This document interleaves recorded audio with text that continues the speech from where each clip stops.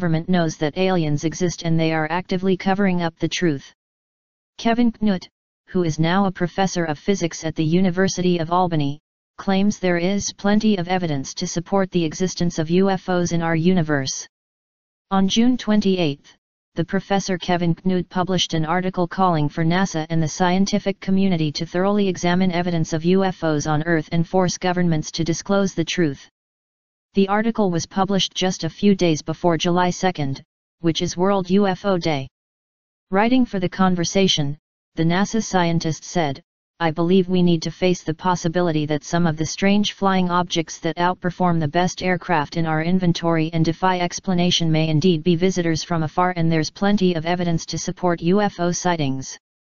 Gov't believes talking about UFOs is taboo, which has prevented any proper scientific study into the topic, and blames governments and the media for the skepticism that surrounds extraterrestrial study. He adds, "Essentially, we are told that the topic is nonsense. UFOs are off limits to serious scientific study and rational discussion, which unfortunately leaves the topic in the domain of fringe and pseudo-scientists, many of whom litter the field with conspiracy theories and wild speculation." Metro reports. Brazil, Canada, Denmark, Ecuador, France, New Zealand, Sweden, Russia, and the UK have been declassifying UFO files for the past decade, and Gov't says UFO sightings from government officials lends legitimacy to the claims.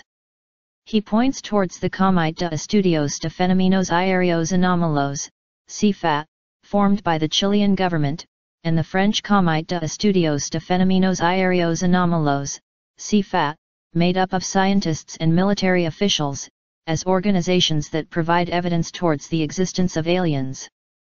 Gov't also discusses the Fermi paradox, the question of why we have never heard anything from other civilizations despite the vastness of space almost guaranteeing the existence of extraterrestrial life.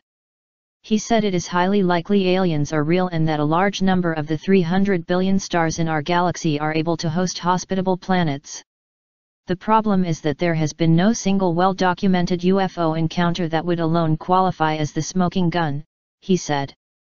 The situation is exacerbated by the fact that many governments around the world have covered up and classified information about such encounters.